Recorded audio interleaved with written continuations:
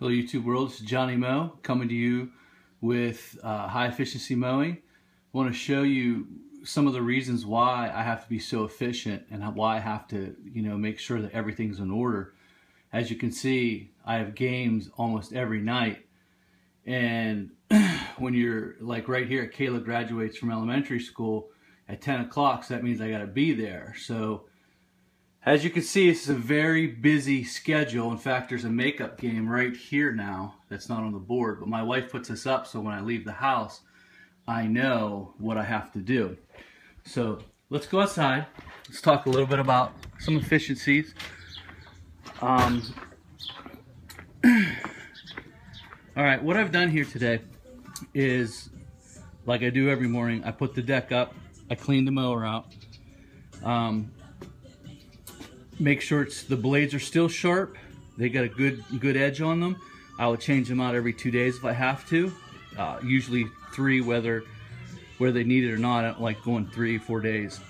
And I know that sounds a little excessive, but I promise you guys that you're going to need to change these blades. I see some people cutting, 40-50 lawns and not changing them for a couple weeks. That's a mistake. You're losing productivity because the sharp blades will cut faster. It only takes you, if you get a nice setup, probably 10-15 minutes in the morning. I can't stress this enough. Getting sharp blades on your machines, not letting them get dull, you can move faster. Choosing equipment. This is a 61-inch Snapper Pro. It has an ICD deck on it. And this is probably one of the most important things that you guys can do is choose the right equipment for what you're doing. If you don't need a 61-inch deck, obviously don't buy one. If you're going to need one, get it. Another thing is saving time is even as little as this. See, all I have to do is to change the height is pull a pin out. And you might say, well, that's nice, and put the pin where you want it. Well, some have these intricate little things on the side where you got to pull one pin out, pull it out, and then pull it back in and push back in. That's okay. But I like things like this. I like things that are just very simple. You can change heights really quick. I do have a bagger system. I think it's an awesome bagging system. It's an upright. If you're gonna buy a bagging system, the upright baggers are really, they'll bag wet grass. The animal talked about why I didn't like the Skag, and I'll show you here, because this has about the same opening as the Skag. What the Skag was doing, it was there's too much grass coming from the front end of it, and when it was high and thick, it would just drop clumps right here, right beside it. It didn't have enough velocity to really push it out. Now when it was dry, it would push it out fine. What this deck seems to do, and I'll show you what I did to change that, is it seems to give it a better pattern from front to back, whereas the Skag was just mainly right here, and then this last blade would throw grass to the back side. But the majority of it was from here up. And when I'm cutting these high, thick lawns, it just made a mess of them. And the Skag second cut didn't break up the clumps enough because it's a throw and go. Whereas if you have it more tightly baffled, you'll cut those clippings up better. The Skag didn't have a lot of suction when you raised it up a ½ inch after you cut the lawn to really pick up the clumps and throw it over. So that's why I didn't like the Skag. Skag was heavily built, very nice mower. Just in the Northeast, not a very good cutter.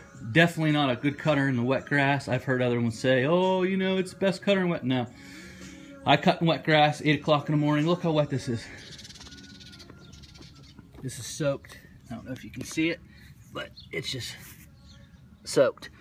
You need a mower that can cut that in the morning. The Skag is not that mower. Sorry, Skag. Let me show you what I had to do, a little bit of modification on blades. Okay, for the ICD deck, they had a big fan. See this fan? It's huge.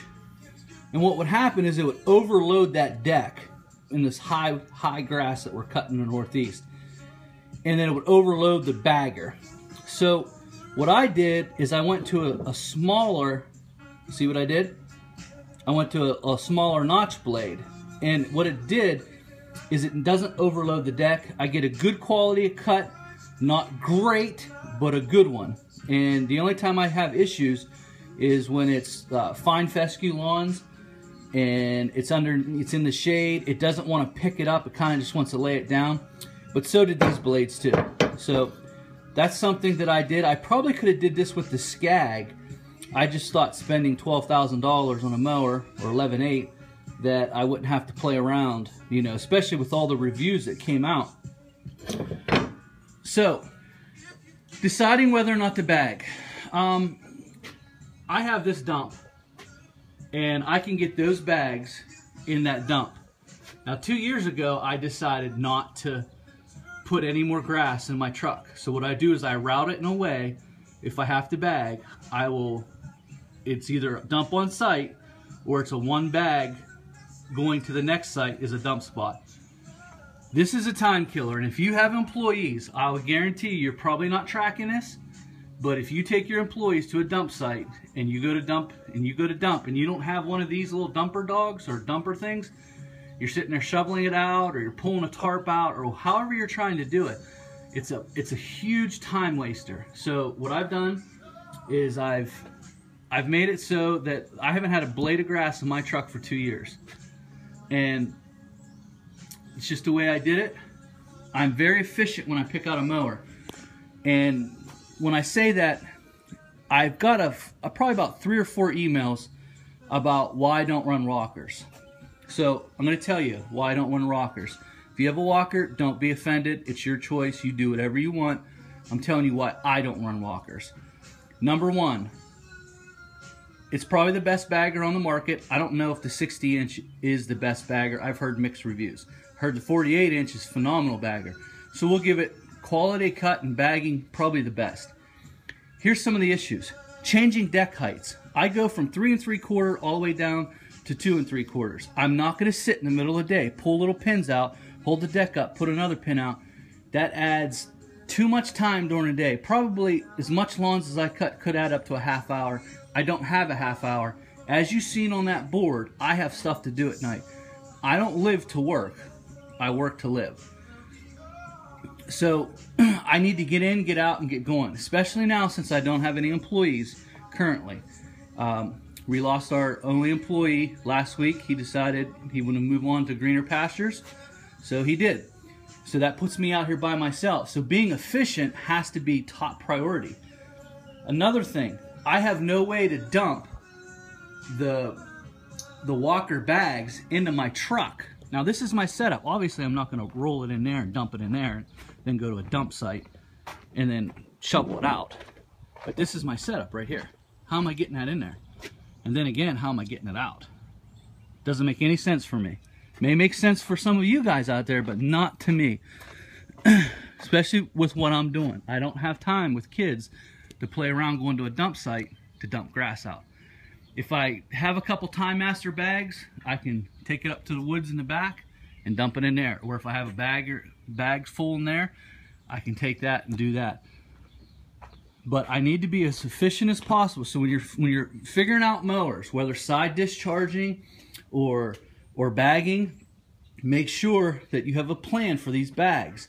I can lift those bags and put them in the truck if I have to. I used to do that. And then I was wasting an hour a night driving out to the dump. You know, it'd take me 20 minutes to get there, 10 minutes to play around with it, another 20. That's a whole hour. I don't have an hour anymore. When I was single or when I didn't have any kids, sure, I can go mess around, that's fine. But now I don't. I have to be at these games at night. And that's just how it is. Another thing is when you're looking at what's the ease of height change. If you're going to run a walk behind, I think that you should stay within the Snapper Pro or Ferris line. Their lines are so nice that they just have a little lever you can just, you know, twist and it rises the deck up and down. Has an ICD deck cut on it. I've seen them cut. They look pretty good. Again, like I said, in the Northeast, I've had to change the lift of the blade just because of how much the velocity was coming out and the clumps that were coming out with it. So when you're looking at how long does it take you to change the height of cut, that adds minutes, that adds hours a week. Trust me. So routing your system, routing the lawns, making sure that they're, you know, you're only driving 3-4 minutes in between, if that, and getting out there and getting out and doing what you got to do. Another thing is, in the mornings, this stuff ain't gonna dry out till probably 10:30, 11. Having a mower that can cut a little bit of this, you know, stack it up something that really doesn't matter too much in the morning, just side discharging something that does, you know, they don't care what it looks like. And then you can get on the good stuff. Now, I'm gonna make my ruling now. You guys can disagree with me. You guys can do whatever you want, but this is my ruling. Not using the Gravely. I haven't used a Gravely or a Bobcat. I'm going to make my ruling after 20 years what I think the best mower is on the market, best cutting deck mower. It's going to be the Toro Turbo Force. I've owned a few down the years after just dozens and dozens and test runs and owning different ones. My ruling is this: for now on, it'll be all Toro. The Toro Turbo Force deck is just the best deck on the market for what it can do. You can open it wide open, you can close it down. It has a good bagging system on it. I don't know about cutting at 7:30 in the morning to bag everything up. You might have a few clogs here and there, whereas these upright baggers do not clog at all. So that's my ruling. The Toro Turbo Force. So hey Toro, if you're listening, I just gave you a big huge plug, so you should just send me a free Toro. I would like to have the 5000 series. Send it to, you know, get my address, send it to me, because I just gave you a huge plug. The second deck I like is the ICD deck,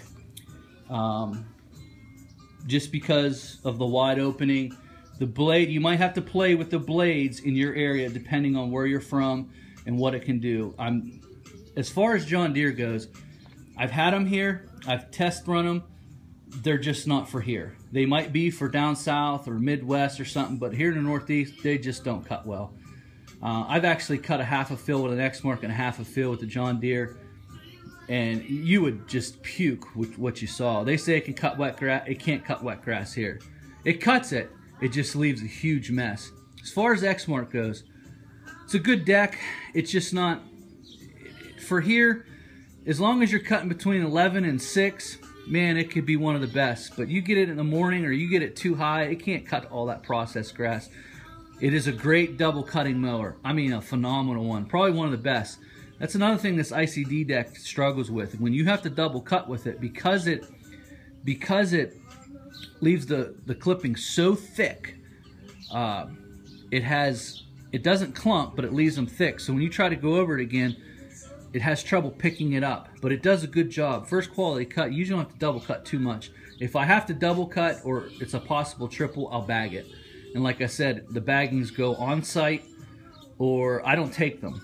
If someone says, hey, you know, I don't want my stuff dumped here, or you can't, it has to be bagged, I just don't take them. I'm in a position now where I don't need to take every lawn. Where back in the day, if they said, oh, it's got to be bagged, I had to do it.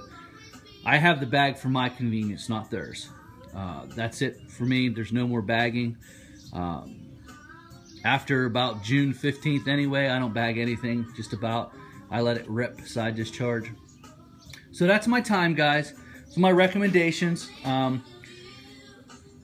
We don't have any Walker dealers, so please don't, you know, email me, because every time I mention something about a Walker, I get about 3 or 4 people say, oh, you're wrong, you don't know, you know, and trust me, I know. I get it. If they're really popular in your area, they're awesome, that's cool.